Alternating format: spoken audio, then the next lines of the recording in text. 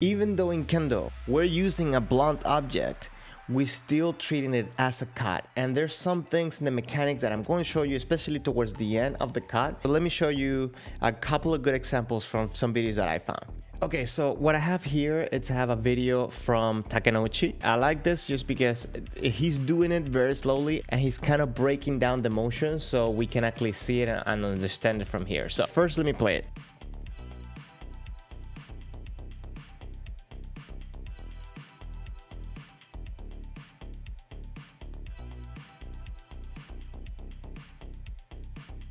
Okay, so let me break down a little bit of the things that are happening here so we have a better understanding. The first thing you're going to see when he starts the motion is that he is engaging his left arm to push slightly forward and start bringing, you can really see it here because they don't show the tip, but he is bringing the tip up along with the shinai. He's engaging both arms to bring the sword up. He's not just pulling with the right arm toward his body, right? He's bringing the shinai up. He's actually moving the tip by also engaging the left hand and pushing with the left hand. As he brings the arms up, he is engaging the shoulder of the right arm over the bicep, and he is obviously applying power with the left hand to push, to keep pushing the shinai up as he goes up. One thing that I'm really liking here, especially when he does it really slow, is that he is getting an overextension. So he's getting the full range of motion that he can get. And I know when you're doing like suburi, it might not exactly look like that every time. But this is a really good exercise to start practicing, is to do a big range of motions. On the way down, he starts pulling with the left arm and the right arm is following the shinai, right? Towards the end, he does a slight pull with the left arm and executes the tenoushi. And it sucks that they kind of cut it so close to it, and that's why I have another video. But towards the end, he does a little bit of a pull and engaging the wrist, which you really can't see from him doing it so slow, especially with, you know, a regular way shinai. But he's also, when you do it right, you're also engaging your fingers, your wrist, and both hands. And funny enough, it kind of happens in enough timing. At the end of the cut, the execution of tenouchi happens slightly before on the left hand than it does on the right hand. This video is from the All Japan Kendo Federation. You can find it there if you wanted to see the whole thing. This is Kunitomo, if you don't know, and you may or may not know that he's one of my favorite kenshis, and that's actually awesome that we got to see him doing his cuts isolated like this. So let me play a swing regular speed.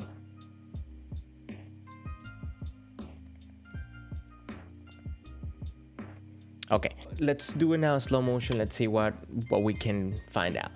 The first thing I see is that the left hand starts engaging, so the tip starts going up.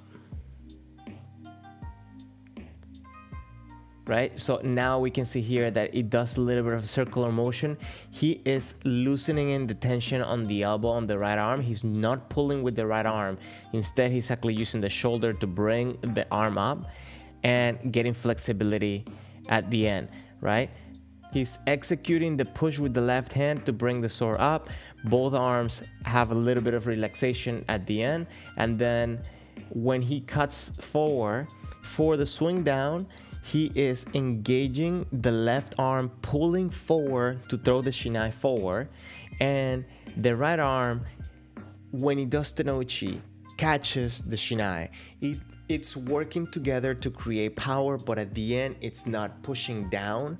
Instead, it's catching the shinai at the end of the motion. That's how you get that sharp stop over those type of cuts that when you hit, kind of sticks to the opponent and just lights off the opponent. So here, he is pulling the shinai down and doing that same motion that Tenoushi was doing in the last video. That's kind of a little bit of a pull at the end. And the right arm is doing the tenouchi to stop the shinai at the end. And let's see if I can play this in a slow enough motion, right? So he's bringing the shinai down, pulling towards the end and catching the shinai towards the right arm, with the right arm.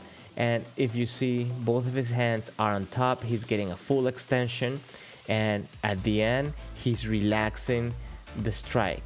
And very important, right after the moment of impact, you should relax your muscles so you can execute the next waza. So in this case, he's doing big swings, right? So from this point forward, he starts the motion by pushing with the left arm and relaxing the right arm to bring the sword up, to bring the tip around and do the circular motion. So if you see his wrist right here, he's going to get that push in order to start bringing the sword above. If he wouldn't have done that, if you don't do that type of motion, what ends up happening is kind of like the tip kind of stays forward and does a longer motion on the way back, kind of like this. A lot of times when I talk about the swing and creating power, I do say use the left hand to create power. But we have to understand that there's two moments where you create power.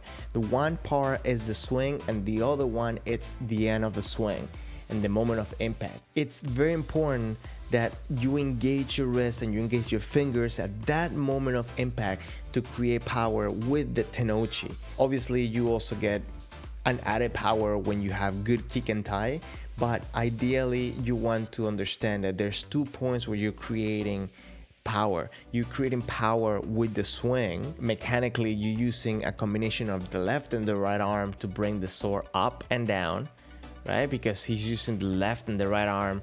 When he gets to the end of the cut, there is, and I hate how they cut this video at the end, but right at that moment, right here, there's a little bit of a pull. And again, you cannot, it's not really evident here because he's not over exaggerating the motions, but there is also a squeeze of the fingers and an extension of the wrist right here at this moment that gives that full extension but also creates power. Ideally, you want to understand each part of the swing on the way up and on the way down in order to create good form and have power and also make it practical. You always want to make sure is that you get rid of unnecessary motions. So understanding all the elements of this, I think, is crucial to make it into your own kendo and to make your kendo better. Let me know what you think in the comments below. If you haven't already, please consider subscribing to the channel. And again, thank you very much for passing by, watching the video. And again, let me know what can I do for you and how can I make it better for you, okay? Thank you very much for passing by. So I'll catch you in the next one. Stay safe.